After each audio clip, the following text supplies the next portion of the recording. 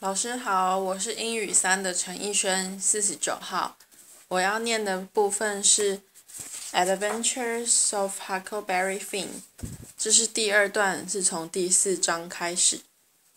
Well, 3 or 4 months run along, and it was well into the winter now. I had been to school most all the time and could spell and read and write just a little, and could say the multiplication table up to 6 times 7 is 35, and I don't reckon I could ever get any further than that if I was to live forever.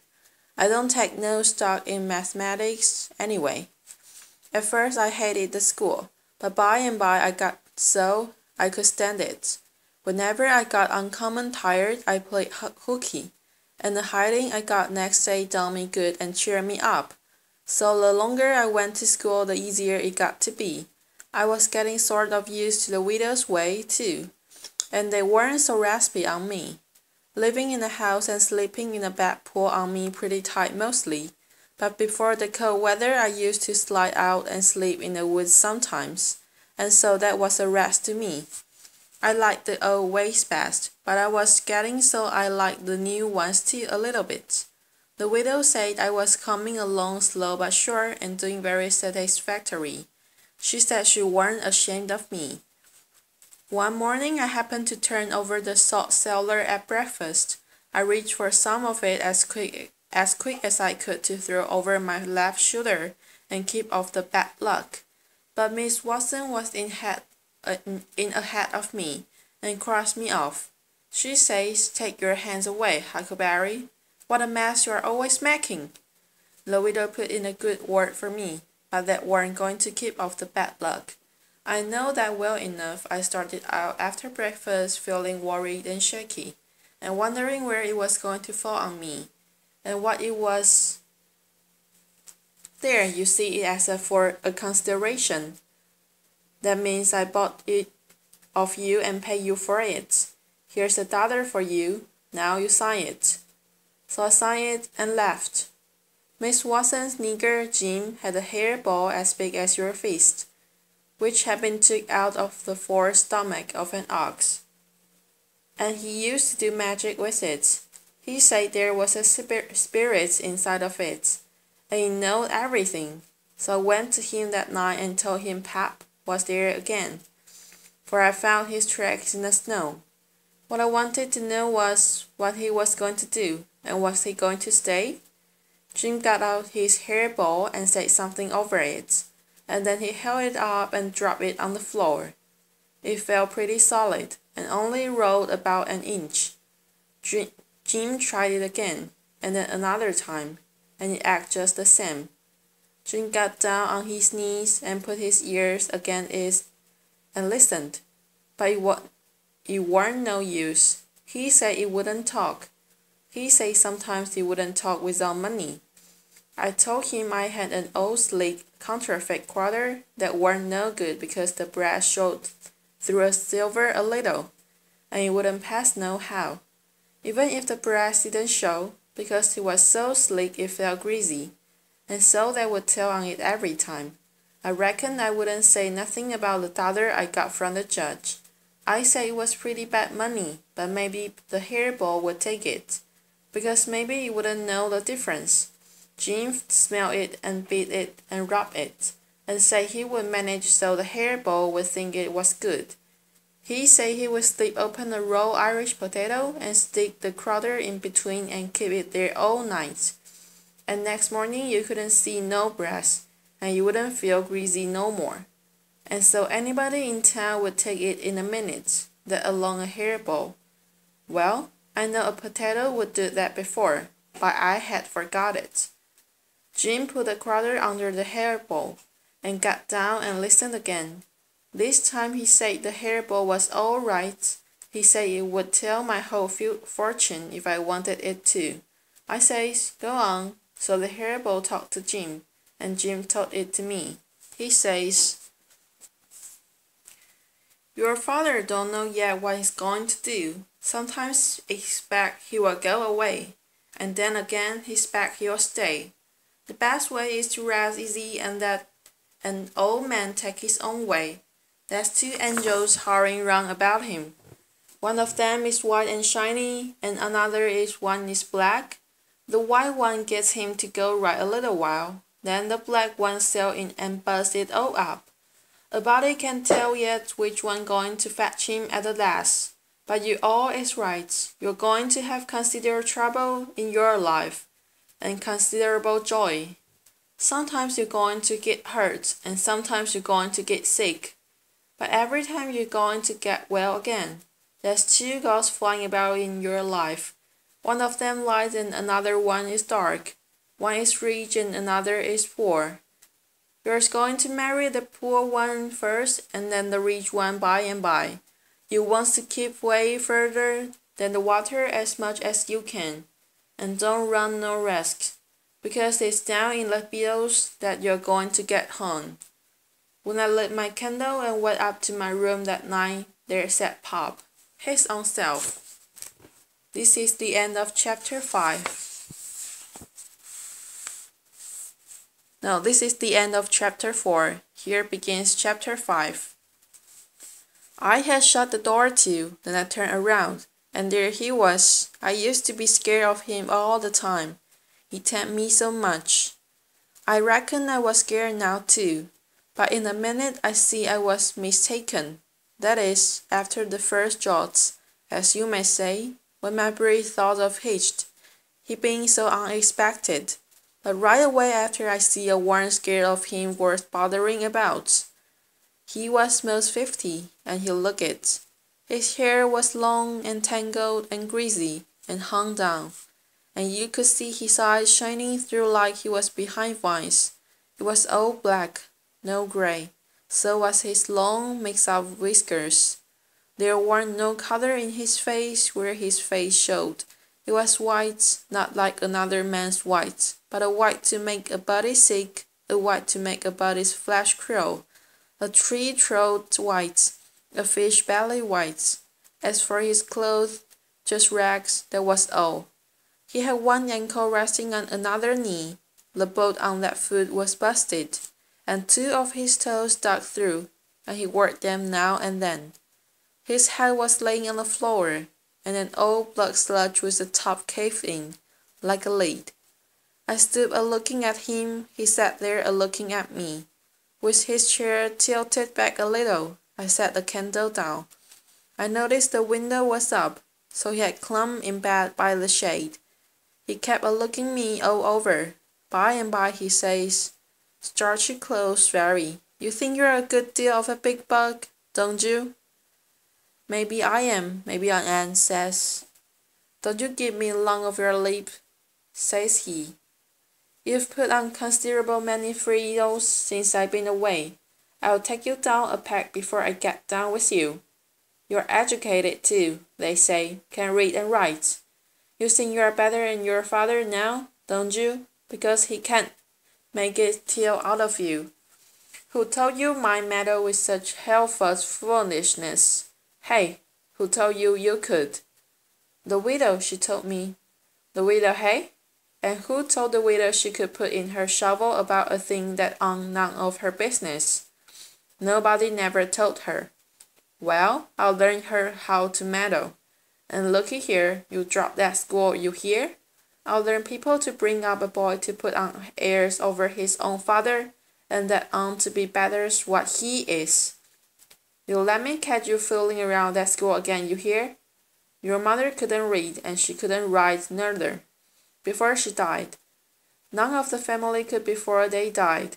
I can't, and here you are swelling yourself up like this. I am the man to stand it, you hear? Say, let me hear you read." I took up a book and began something about General Washington and the wars. Now read about a half a minute. He fetched the book and a whack with his hand and knocked it across the house. He says, "It's so, you can do it. I had my doubts when you told me. Now look here, you stop that putting on frills. I won't have it. I'll lay for you, my smarty. And if I could catch you about that school, I'll thank you good. First you know you'll get religion too. I never see such a son." He took up a little blue and yellow paper of some cows and a boy, and says, "What's this?" "It's something they give me for learning my lessons good." He tore it up and says, "I'll give you something better. I'll give you a cowhide." He sat there a mumbling and a growling a minute, and then he says, "And you a sweet scented dandy though, a bed, and black clothes, and a looking glass, and a piece of carpet on the floor. And your own father got to sleep with the horse in the 10-yard. I never see such a son. I bet I will take some of those frills out of you before I'm done with you. Why, there are no end to your heirs. They say you're rich. Hey, how's that?" "They lie, that's how." "Looky here, mighty, how you talk to me. I'm a standing about all I can stand now, so don't give me no sense. I've been in town 2 days and I hadn't heard nothing about you being rich. I heard about it away down the river too, that's why I come. You give me that money tomorrow, I want it." "I hain't got no money." "It's a lie, Judge Thatcher got it. You got it." "I want it." "I ain't got no money. I tell you, you ask Judge Thatcher. He'll tell you the same." "All right, I'll ask him, and I will make him pungo too, or I will know the reason why. Say, how much you got in your pocket? I want it." "I ain't got only $1, and I want that too. It don't make no difference what you want it for. You just show it out." He took it and bit it to see if it was good, and then he said he was going downtown to get some whiskey. Said he hadn't had a drink all day. When he had got out on the shade he put his hat in again, and cussed me for putting on frills and trying to be better than him. And when I reckoned he was gone, he come back and put his hat in again, and told me to mind about that school, because he was going to lay for me and lick me if I didn't drop that. Next day he was drunk, and he went to Judge Thatcher's and bull-ragged him, and tried to make him give up the money. But he couldn't, and then he swore he'll make the law force him. The judge and the widow went to law to get the court to take me away from him and let one of them be my guardian. But it was a new judge that had just come, and he didn't know the old man. So he said courts mustn't interfere and separate families if they could help it. Said he would rather not take a child away from its father. So Judge Thatcher and the widow had to quit on the business. That pleased the old man till he couldn't rest. He said he would cowhide me till I was black and blue if I didn't raise some money for him. I borrowed $3 from Judge Thatcher, and Pap took it and got drunk, and went a-blowing around and cussing and whooping and carry on. And he kept it up all over town with a tin pan, till most midnight. Then they jailed him. And next day they had him before court, and jailed him again for a week. But he said he was satisfied, said he was boss of his son, and he would make it warm for him. When he got off, the new judge said he was a-going to make a man of him. So he took him to his own house, and dressed him up clean and nice, and had him to breakfast and dinner and supper with the family, and was just old pie to him, so to speak. And after supper he talked to him about temperance and such things till the old man cried, and said he'd been a fool and fooled away his life. But now he was a-going to turn over a new leaf and be a man nobody wouldn't be ashamed of. And he hoped the judge would help him and not look down on him. The judge said he could hug him for them words, so he cried, and his wife she cried again. Pop said he'd been a man that had always been misunderstood before, and the judge said he believed it. The old man said that what the man wanted that was done was sympathy, and the judge said it was so they cried again. And when it was bedtime, the old man rose up and held out his hand, and says, "Look at it, gentlemen and ladies all. Take a hold of it, shake it. There's a hand that was the hand of a hug, but it ain't so no more. It's the hand of a man that started in on a new life, and'll die before he'll go back. You mark them words. Don't forget I said them. It's a clean hand now. Shake it. Don't be afraid." So they shook it, one after the other, all around and cried. The judge's wife, she kissed it. Then the old man, he signed a pledge, made his mark. The judge said it was the holiest time on record, or something like that. Then they took the old man into a beautiful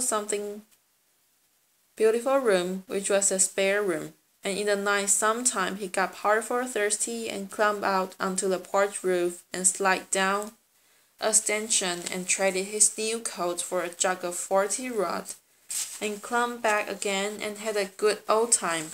And towards daylight he crawled out again, drunk as a fiddler, and rolled off the porch and broke his left arm in 2 places, and was most froze to death when somebody found him after sunup.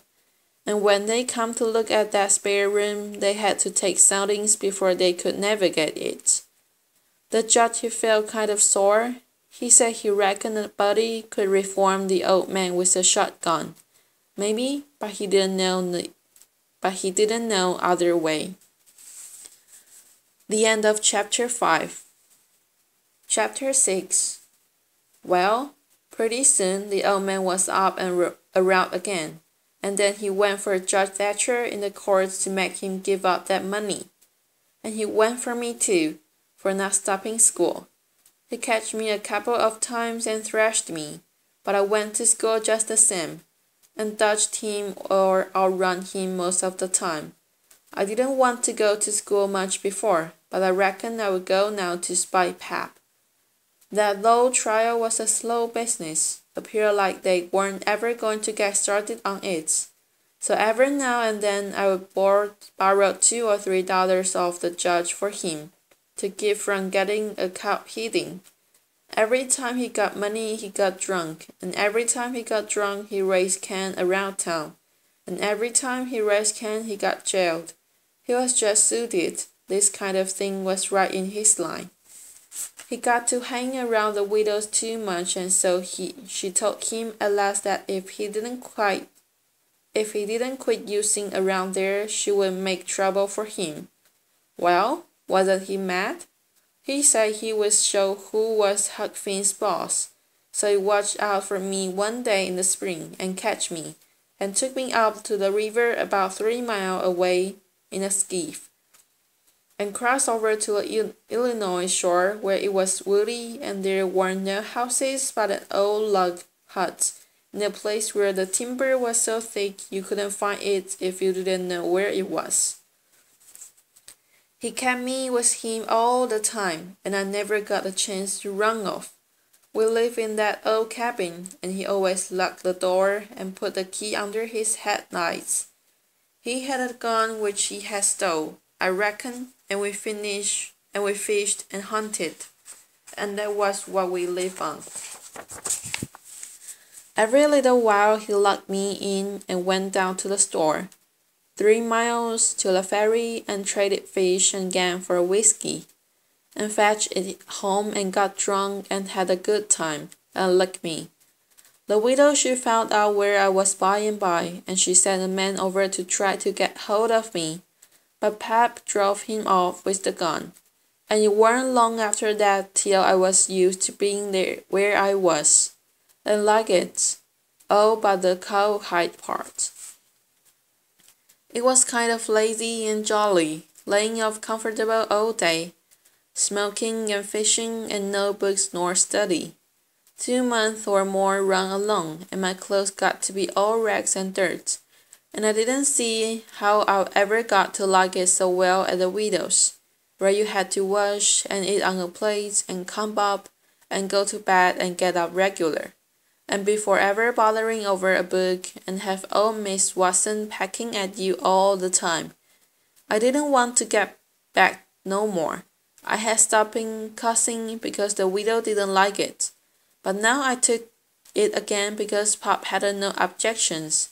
It was pretty good times up in the woods there, take it all around. But by and by Pop got too handy with his hickory, and I couldn't stand it. I was all overwhelmed. He got to going away so much too, and locking me in. Once he locked me in and was gone 3 days. It was dreadful lonesome. I judged he had got drowned and I wasn't ever going to get out anymore. I was scared. I made up my mind I would fix out some way to live there. I had tried to get out of that cabin many a time, but I couldn't find no way. There weren't a window to it big enough for a dog to get through. I couldn't get up that chimney. It was too narrow. The door was thick, solid oak slabs. Pap was pretty careful not to leave a knife or anything in the cabin when he was away. I reckon I had hunted the place over as much as 100 times. Well, I was most all the time at it, because it was all about the only way to put in the time. But this time I found something at last. I found an old rusty wood saw without any handle. It was laid in between a rafter and the clapboards of the roof. I greased it up and went to work. There was an old horse blanket nailed against the logs at the far end of the cabin behind the table, to keep the wind from blowing through the chinks and putting the candle out. I got under the table and raised the blanket, and went to work to saw a section of the big button log out, big enough to let me through. Well, it was a good job, but I was getting toward the end of it when I heard Pop's gun in the woods. I got rid of the signs of my work, and dropped the blanket and hit my saw, and pretty soon Pop came in. Pop weren't in a good humor, so he was his natural self. He said he was downtown and everything was going wrong. His lawyer said he reckoned he would win his lawsuit and get the money if they ever got started on the trial. But then there was ways to put it off a long time, and Judge Thatcher know how to do it. And he said people allowed there be another trial to get me away from him and give me to the widow for my guardian. And they guessed he would win this time. This shook me up considerable, because I didn't want to go back to the widows anymore and be so cramped out and civilized, as they called it. Then the old man got to cussing, and cussed everything and everybody he could think of, and then cussed them all over again to make sure he hadn't skipped any, and after that he polished off with a kind of general cuss all around, including a considerable parcel of people which he didn't know the names of, and so called them what his name when he got to them. It went right along with his cussing. He said he would like to see the widow get me. He said he would watch out, and if they tried to come any such game on him, he know of a place 6 or 7 miles off to stow me in, where they might hunt till they dropped and they couldn't find me. That made me pretty uneasy again, but only for a minute. I reckoned I wouldn't stay on hand till he got that chance. The old man made me go to the skiff and fetch the things he had got. There was a 50-pound sack of cornmeal, and a side of bacon, ammunition, and a 4-gallon jug of whiskey, and an old book and 2 newspapers for wedding, besides some towel. I totted up a load and went back and sat down on the bow of the skiff to rest. I thought it all over, and I reckoned I would walk off with the gun and some lines, and take to the woods when I run away. I guess I wouldn't stay in one place, but just tramp right across the country, mostly night times, and hunt and fish to keep alive, and so get so far away that the old man nor the widow could ever find me anymore. I judged I would sail out and leave that night if Pap got drunk enough, and I reckoned he could. I got so full of it I didn't notice how long I was staying till the old man hollered and asked me whether I was asleep or drowned. I got the things all up to the cabin, and then it was about dark. While I was cooking supper, the old man took a swig or two and got sort of warmed up, and went to reaping again. He had been drunk over it in town, and lay in the gutter all night, and he was a sight to look at. A body would have thought he was Adam. He was just all mud. Whenever his liquor began to work, he most always went for the government. This time he says, "Call this a government. Why, just look at it and see what it's like. Here's the law standing ready to take a man's son away from him, a man's own son, which he has had all the trouble and all the anxiety and all the expense of raising. Yes, just as that man has got that son raised at last, and ready to go to work and begin to do something for him and give him the rest. The law up and goes for him, and they call that government, that N.O., neither. The law backs that old Judge Thatcher up and helps him to keep me out of my property. Here's what the law does. The law takes a man worth $6,000 and upwards, and jams him into an old trap of a cabin like this, and lets him go around in clothes and that and freedom for a hug. They call that government. A man can't get his right in a government like this. Sometimes I've mighty notion to just leave the country for good and all. Yes, and I told them so. I told old Thatcher so to his face. Lots of them heard me, and can tell what I said. Says I, for 2 cents I'll leave the blank country and never come near it again. Then that's the very words. I says, look at my hat, if you call it a hat, but the lid rests up and the rest of it goes down till it below my chin, and then it ain't rightly a hat at all, but more likely my hat was shoved up through a joint stop pipe. Look at it, says I. Such a hat for me to wear. One of the Wales men in this town if I could get my rights. Oh yes, this is a wonderful government. Wonderful. Well, looky here. There was a free nigger there from Ohio, a mulatter, most as white as a white man. He had the whitest shirts on you'll ever see, too, and the shiniest hat. And there aren't a man in that town that's got as fine clothes as what he had. And he had a gold watch and a chain, and a silver-headed cane. The awfulest old red-headed nabob in the States. And what do you think? They said he was a professor in a college, and could talk all kinds of languages, and know everything. And that on the West, they say he would vote when he was at home. Well, that let me out. Thinks I, what is the country a-coming to? It was election day. I was just about to go to and vote myself if I weren't too drunk to get there. But when they told me there was a state in this country where they would let a nigger vote, I drawled out. I says I would never vote again. Them's the very words I say.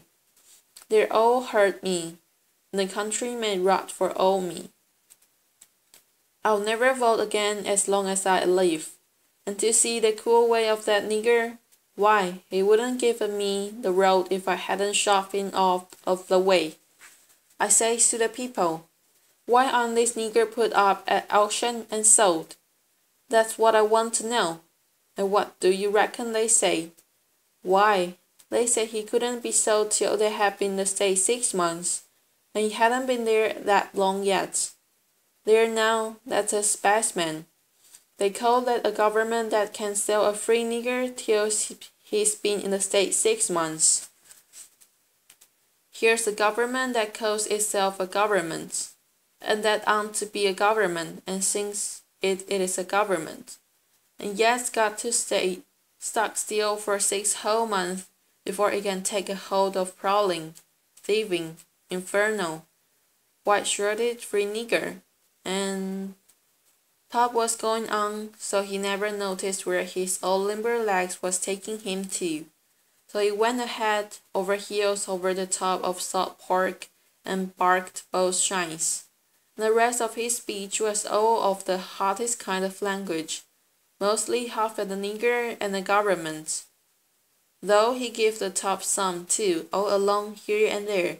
He hopped around the cabin considerable, first on one leg and then the other, holding first one shine and the other one, and at last he let out with his left foot all of a sudden, and fetched the drop a rattling kick.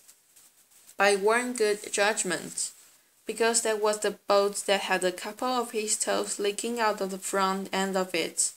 So now he raised a haul that fairly made a body's hair raise, and down he went in the dirt, and rolled there, and held his toes, and the cussing he had done that led over anything he had ever done previous. He said so his own self afterwards. He had heard old Huckleberry Hagen in his best days, and he said it led over him too, but I reckon they was sort of piling it on maybe. After supper Pop took the jug and said he's had enough whiskey there for 2 drunks and 1 tremens. That was always his word. I judged that he would be blind drunk in about an hour, and I would steal the key or sell myself out, one or the other. He drank and tumbled down on his blankets by and by, but luck didn't run my way. He didn't go sound asleep, but was uneasy. He groaned and moaned and thrashed around this way and that for a long time. At last I got so sleepy I couldn't keep my eyes open all I could do. And so before I know what I was about, I was sound asleep, and a candle burning. I don't know how long I was asleep, but all of a sudden there was an awful scream and I was up. There was Pop looking wild, and skipping around every which way and yelling about snakes. He said they was crawling up his legs, and then he would give a jump and scream, and say one had bit him on the cheek, but I couldn't see no snakes. He started and run around and around the cabin, hollering, taking off, he's biting me on the neck." I never see a man look so wild in the eyes. Pretty soon he was all fagged out, and fell down panting. Then he rolled over and over wonderful fast, kicking things every which way, and striking and grabbling at the air with his hands, and screaming and saying there was a devil's a hold of him. He wore out by and by, and let still a while, moaning. Then he lay stiller, and didn't make a sound. I could hear the owls and the wolves away off in the woods, and it seemed terrible still. He was laying over by the corner. By and by he raised up part way and listened, with his head to one side. He says, very slow, "Trump, trump, tramp. That's the dead. Tramp, tramp, tramp. They're coming after me, but I won't go. Oh, they're here. Don't touch me, don't. Hands off. They're cold, let's go. Oh, let's poor devil alone." Then he went down on all fours and crawled off, begging them to let him alone, and he rolled himself up his blanket and wallowed in under the old pine table, still a begging, and then he went to crying. I could hear him through the blankets. By and by he rolled out and jumped out on his feet looking wild, and he see me and went for me. He chased me round and round the place with a clasp knife, calling me the angel of death, and saying he would kill me, and I couldn't come for him no more. I begged, and I told him I was only Huck, but he laughed such a screechy laugh, and roared and cussed, and kept on chasing me up. Once, when I turned short and dodged under his arm, he made a grab and got me by the jacket between my shoulders, and I thought I was gone, but I slid out of the jacket quick as lightning, and saved myself. Pretty soon he was all tired out, and dropped down with his back against the door, and said he would rest a minute and then kill me. He put his knife under him, and said he would sleep and get strong, and then he would see who was who. So he dozed off pretty soon. By and by I got the old split-bottom chair and climbed up as easy as I could, not to make any noise, and got down the gun. I slipped the ram roll down it to make sure it was loaded. Then I let it across the turnip barrel, pointing towards Pop, and sat down behind it to wait for him to steer. And how slow and still the time did drag along. This is the end of chapter 6.